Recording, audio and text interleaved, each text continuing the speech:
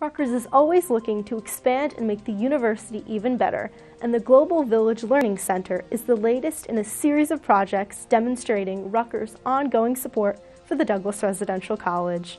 The Global Village is actually one of Douglas's oldest programs. Today has grown to nearly a dozen houses. It's a collection of living, learning communities under the umbrella of the Global Village. The new Global Village Learning Center is going to be a 19,000 square foot residential facility.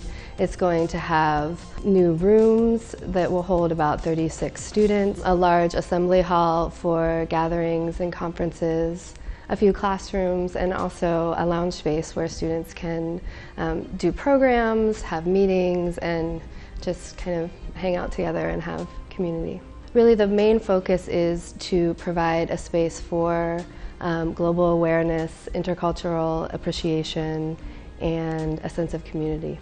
Let's see what the rest of the Rutgers community thinks of this news. It's important to create opportunities for women because women don't always get the chance to get the platform that they deserve.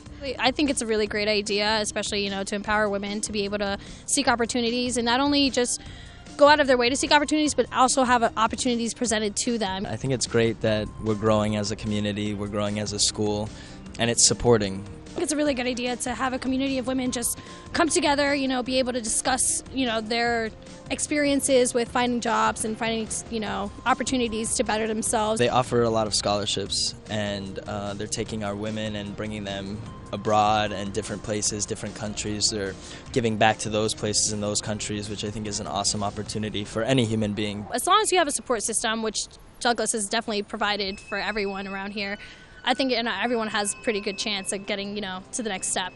Be on the lookout for new additions on campus throughout the year. And for more information, go to douglas.rutgers.edu. I'm Cece Crane, RUTV.